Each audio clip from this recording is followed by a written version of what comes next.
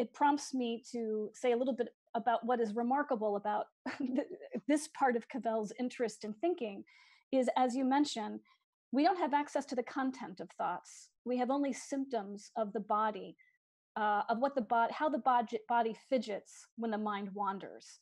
And I think there are ways, of course, that cinema manifests thought through things like, voiceover narration or dream sequences. I mean, cinema is a great. I mean, this is what Vachel Lindsay was so interested in, among other things. I mean, it can give you dream states, interior states.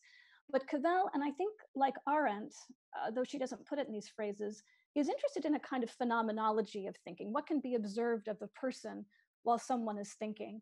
And what are all of the errors of interpreting the gestures, these, as you say, the kind of motor actions of the body?